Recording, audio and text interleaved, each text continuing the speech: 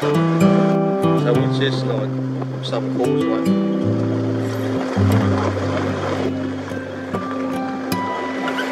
Oh, right.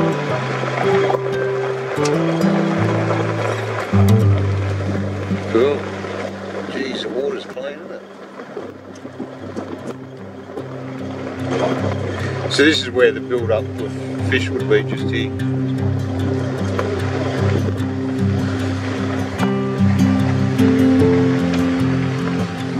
Oh, yeah, so you can drive it along there. Green one.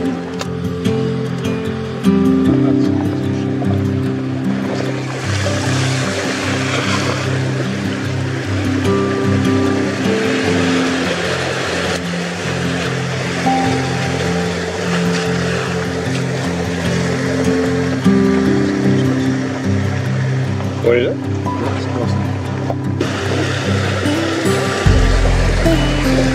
The two-rock, no? That's pretty high.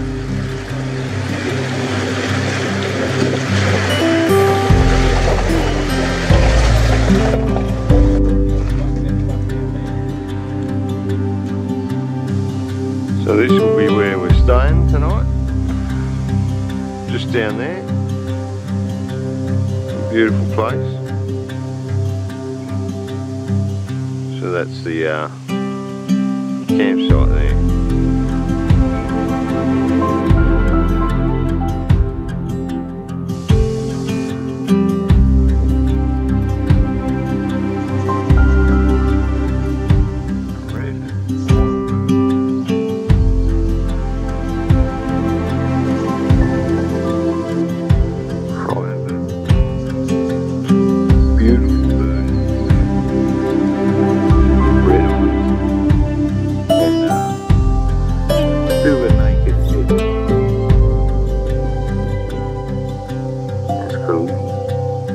Just above.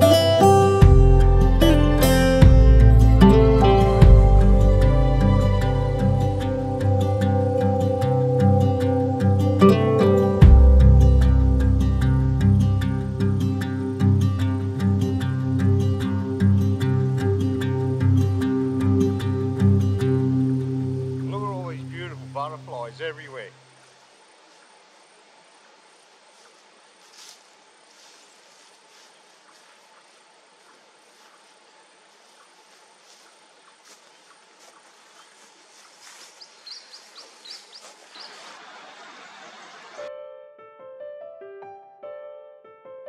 So there are all the flowers, beautiful draping mistletoe from up there on the branch.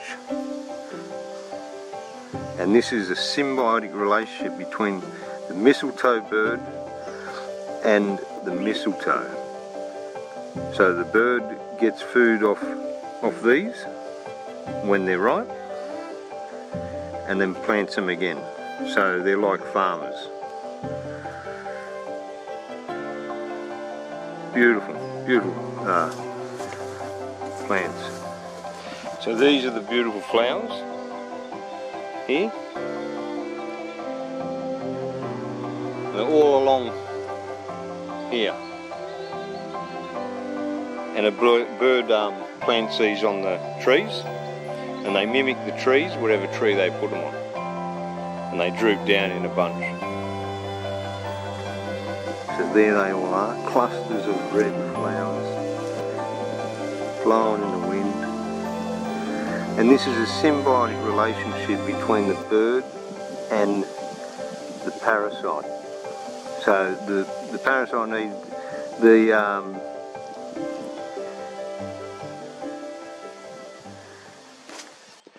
G'day, this is Bluey, and we're at Wattle Flat, at the Field Study Centre at Wattle Flat. This is Professor Paul, Dr. Dan, and the Madman. And we're just here today. We're going to go on a bit of a field trip, walk around in the bush, and show you guys what's at Wattle Flat. So, come for the ride. Welcome to Wattle Flat. This is the centre of study excellence.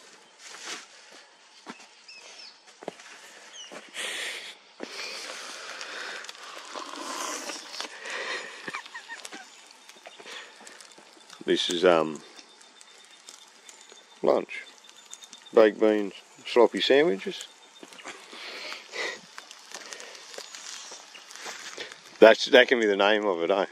Baked bean sloppy sandwich. Gourmet baked bean sloppy sandwich.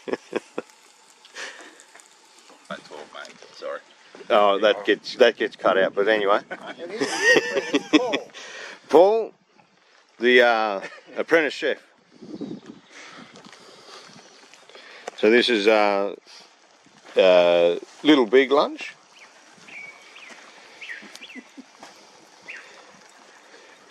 Bit of eggs and Fresh eggs from home, onions, baked beans. free range eggs, baked beans, Heinz, sponsored by Heinz, and onions from the corner shop. So this here is the funnel web. So he lives in his funnel web here. And this is one of the most venomous spider in the world.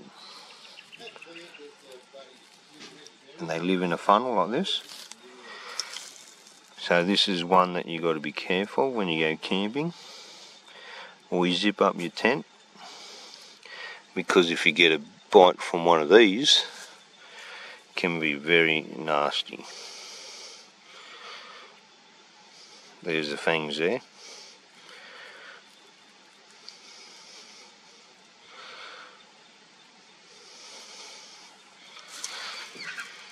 So just be careful when you're out in the bush that you don't meet this guy. And they're everywhere. Down Wattle Flat.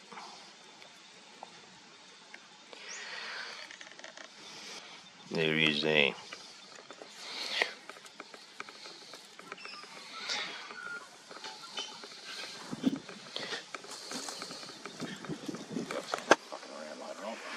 So this is some of the equipment on Blue in the Bush that we use. Behind the scenes, some trail cams, find out what's in the area. So this will get checked later on, in a month or so. Find out what species live at Wattle Flat. So this is Dan just setting up the trail cam. Attempting to set up a trail camp. Been used for a while. So just getting put up on the tree, and these get picked up by movement, sensor movement. Tells moon phases and dates and temperatures. So good for science.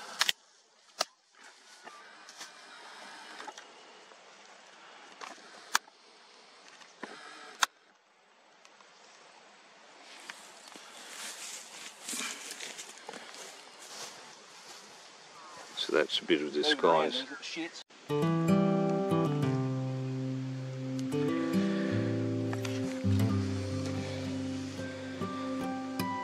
I love how their tongue flickers.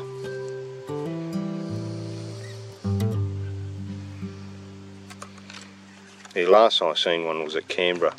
Oh, right. And he was probably more blacker than this one. Blue in the bush here, and this is the shingleback, the Australian shingleback, and he's very close related to the blue tongue. They can actually cross with some of the western blue tongue forms, so he's very closely related.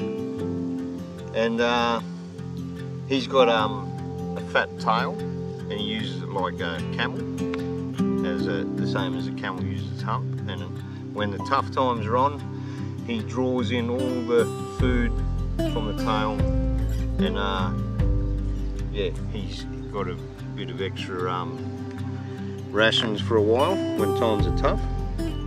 And this is their defense when someone when a bird comes up close or whatever and tries to eat him. And also his tail looks like a head, so the bird doesn't know which way to go, and then when they go on his head or on his tail, whack, he might bite them there, but yeah, enough to scare them away.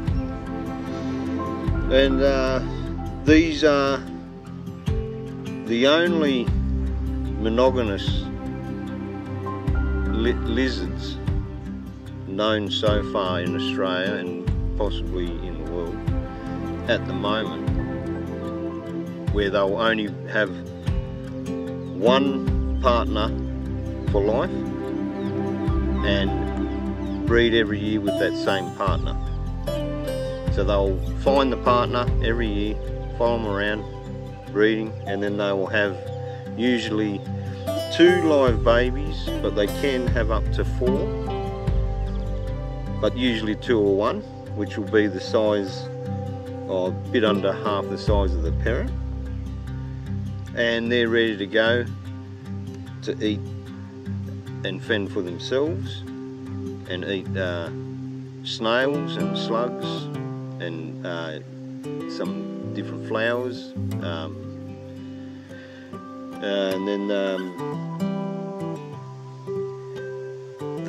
the other name, they've got a few names. So one's a pine cone lizard because it looks like a pine cone, obviously, and a bog eye, looks a bit like a bog.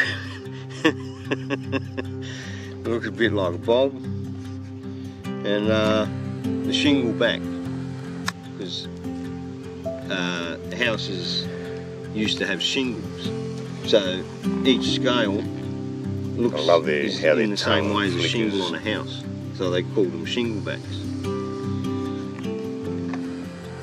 And a very the last I seen one was a camp.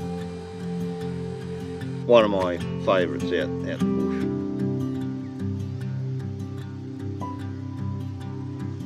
He's out here early in the morning. We're at Wattle Flat, and a beautiful Aussie lizard. He'll do a pretty hard bite, but yeah, he's not that dangerous. As you can see, he looks like he's a bit of a pine cone. All the scales. And the scales, they're made out of what your nails and hair are made out of. Keratin. Yeah, so, and they reckon that these lizards can live to a very old age, up to 50 years old.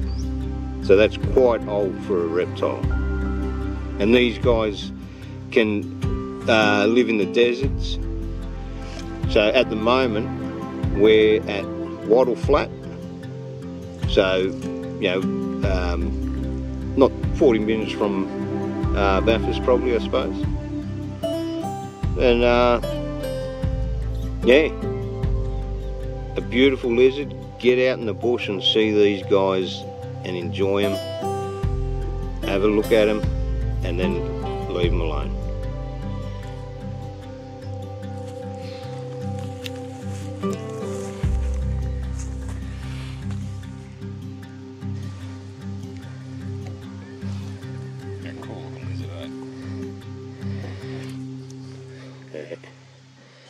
Here's a fairy wren's nest.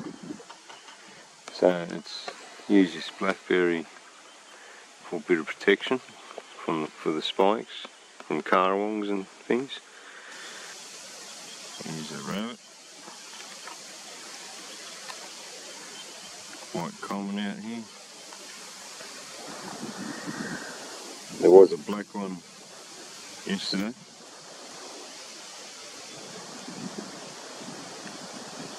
So they live in the blackberries. And they hide in the blackberries for cover. There's a crested pigeon.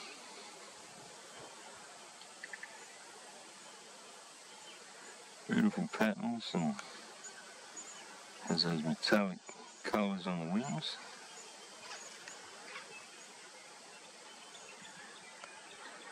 And the crest on the head. Beautiful bird.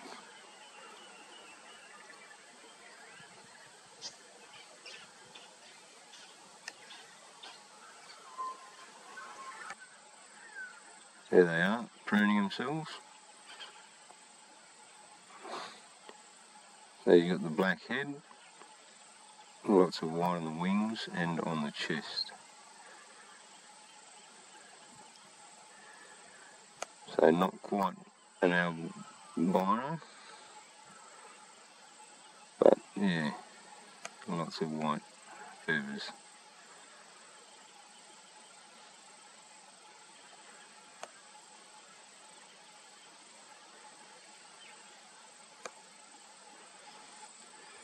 So this is the resident pied magpie. So he's very high in white, losing a lot of his black pigment.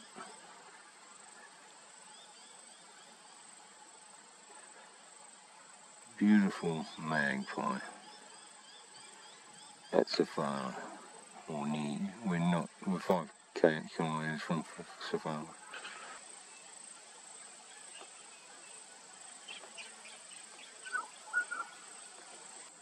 Here's a mother and a baby. The second biggest marsupial in the world, these species are. And they are very fast breeding animals. She's probably just, here we go, great way, efficient way of moving, hopping.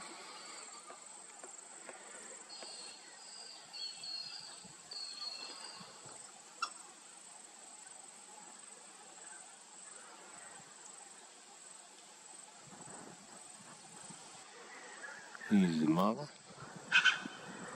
and Joey, she's probably just let out of the pouch, ready for the next lot of babies, because they constantly have babies. They're like baby machines. And they're out here, checking to see if I'm dangerous or not. He's moving. Like sonar dishes. Very cute.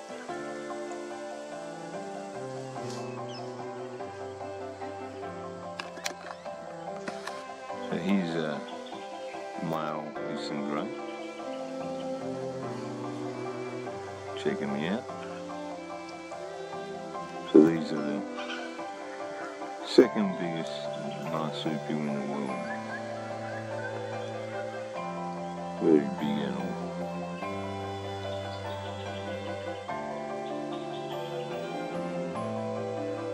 And the second largest magpie.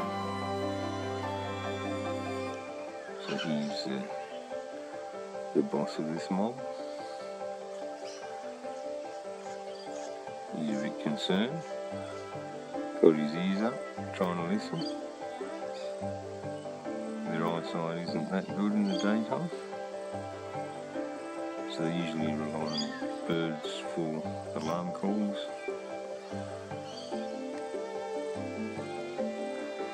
So off we go to the next stop.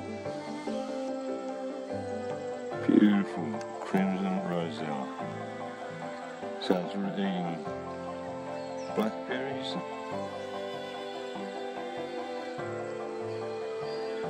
Some unripened blackberries.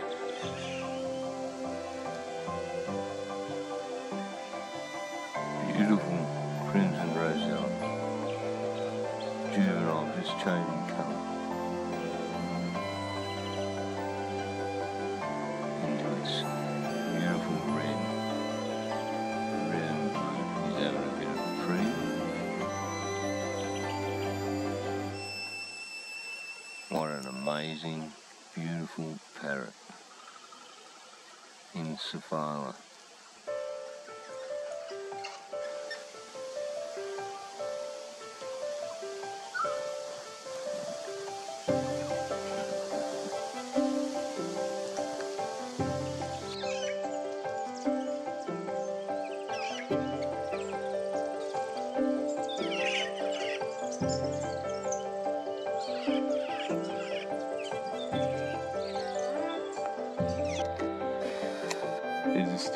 He's male. See the gland? We did a spotlight before we went to sleep. Straight up. Pretty cool. Brush tail.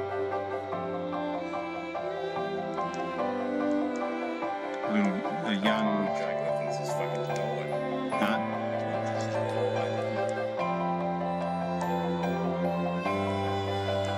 So that's young bone. Just reached maturity probably. No, I'm filming. He looks fucking mad. He looks sorry for swearing. So yeah, mad whiskers. The ears, bloody, they look awesome. The right way around. Yeah. Turn the right way around, mate. The lady's standing up. Mad animals. Oh, they're cool. Oh, yeah, that's clear. You getting that? Yeah. Where's Yeah, that one? grab that big one. When you say big one. He won't even bother trying to bite it, I don't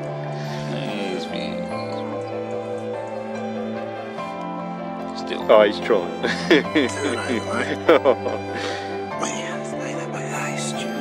Yeah, it's his defense mechanism. I'm dead. Don't eat me, I'm dead.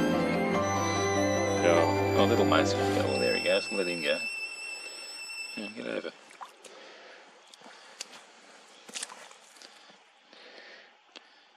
I'd say they're a different kind, eh? Like the. Yeah. Oh yeah, he's got the colour on the claws too, hasn't he?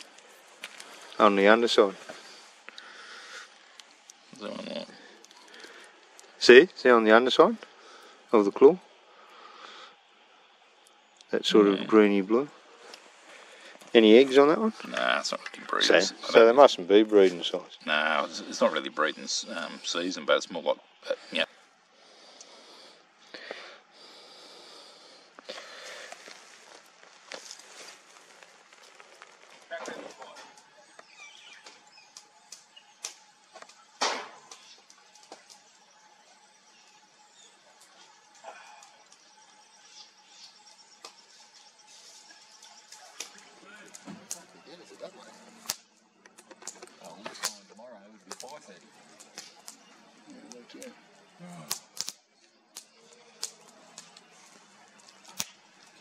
House prices went down.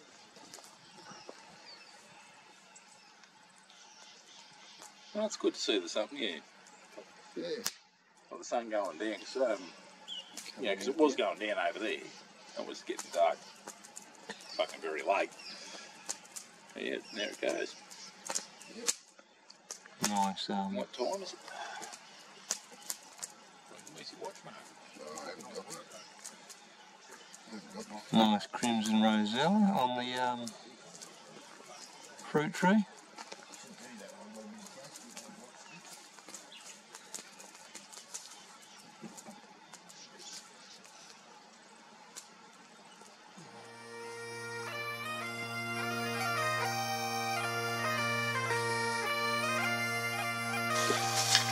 Tell you what. Here's Dan's bush tucker, cooked in an all-Australian hot pot. Good amount of coals, right temperature. 2 hours on the fire. Dan's the man. What are you cooking today, Dan? Rabbit. Rabbit? Wow, we're having rabbit, Mr. Two. Rabbit. No, what is it? Veggies. Pork and all the veggies needed to eat. Cool.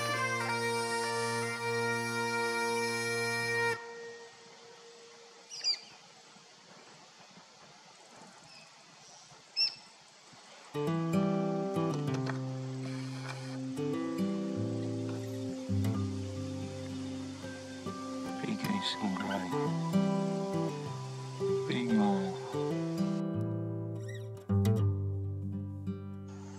There's a Wara. Very hairy, probably a female. Very white tail. And there's another one.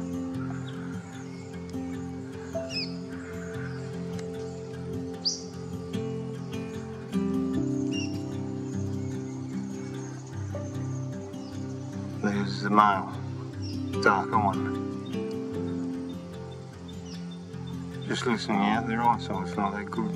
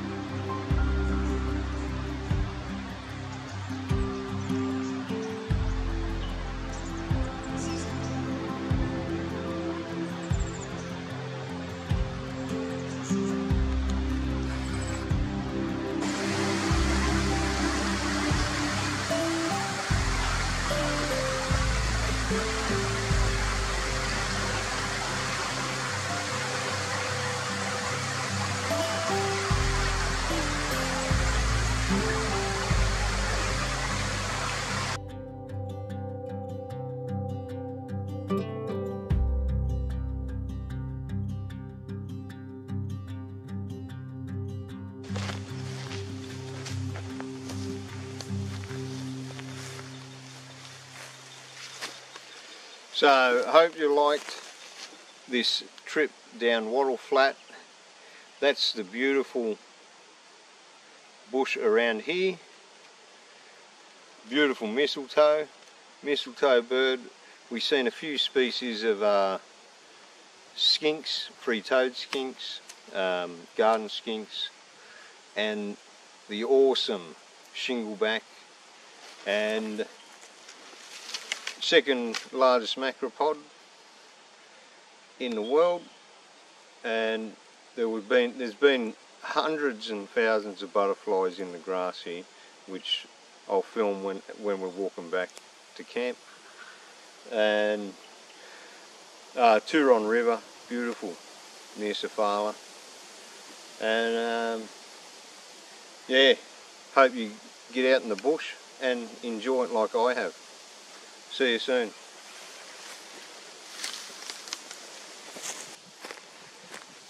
And not only that, I forgot to mention, this place is full of gang cockatoos, and they are now considered endangered in Australia. So this is prime habitat. It should be looked after for the endangered animals.